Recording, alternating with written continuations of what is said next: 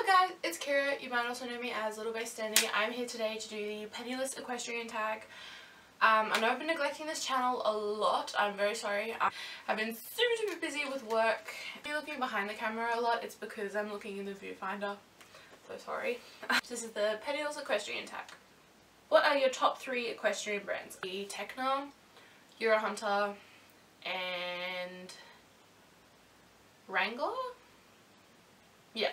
What are some equestrian brands you want to try? I really want to try Shockamole, Micklem, the Micklem bridle. I really want to try that. One of the, my agistment owner actually has one for her horse and I really want to try it. I think they're really cool looking.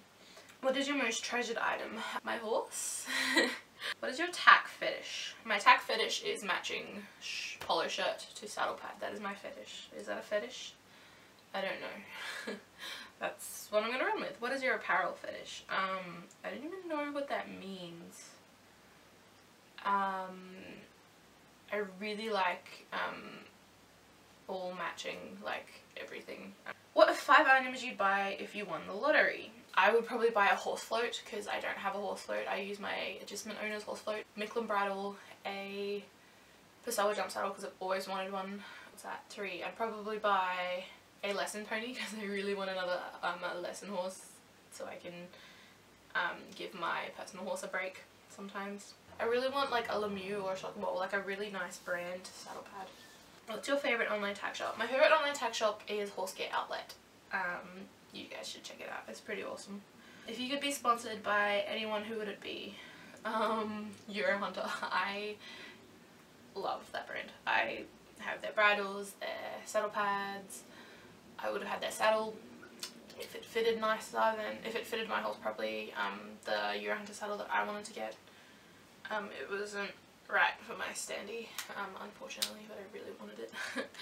What is an item you pay a ridiculous amount of money for? So I just bought a Professional Choice Clinician rope halter and lead set and it was $90 Australian. And all my horse friends thought I was crazy. But I spent a ridiculous amount of money on it and I love it to death. If you suddenly found $100, would you rather spend it on a lesson or go to the tack store? I'd probably go to the tack store because I don't really take lessons anymore. Thank you for watching. If you want to request anything for me, please do. I have no clue what videos to make. There should be a trail riding vlog going up sometime soon. I filmed a trail ride that I did with a friend of mine on my GoPro, but I can't find the cord for my GoPro, so that may or may not go up depending on if I can find the cord for my GoPro or not. I should be doing some more barn vlogs soon. It's kind of hard to do barn vlogs because I don't have anyone to film me. Well, I can't really do riding videos because I don't have anyone to film me to ride because I usually am by myself when I'm riding. And it's hard to film vlogs at the barn because I'm always there with I'm always like got other people. When I want to film, that doesn't make sense. When I want to film, I've been having trouble trying to film vlogs lately because whenever I go down there to film a vlog there's always someone down there and I feel a bit weird filming with other people down there. But it's all good. Video, please like, subscribe, all that fun stuff. All my social media will be in the description. Thank you very much.